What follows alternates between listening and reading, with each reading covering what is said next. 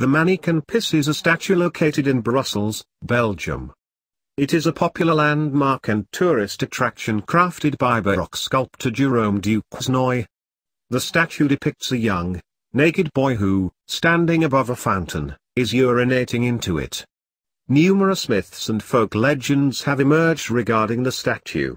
Local traditions, such as dressing the statue up in outfits, are common, and replicas of the Manneken Pis exist around the world. The current statue was created in 1619. It is crafted from bronze and has been situated in its current location above a fountain since its creation. Prior to 1619, another statue stood in its place. The former statue was most likely made of stone and originated in the mid-15th century but could date as far back as 1388. Several stories exist concerning the boy. The most popular centers around the infant Duke Godfrey III. According to the story, a basket holding the infant was hung from a tree during a battle in the city of Ransbeek. The infant noble urinated on the enemy troops, who finally lost the battle. A different account of the boy's history claims that the invaders besieged Brussels.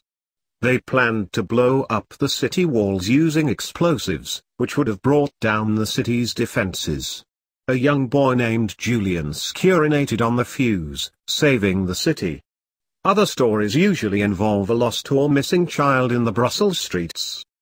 Beginning in the 20th century, the community has occasionally dressed the Manneken Pis in clothing meant to commemorate both modern and historically significant events.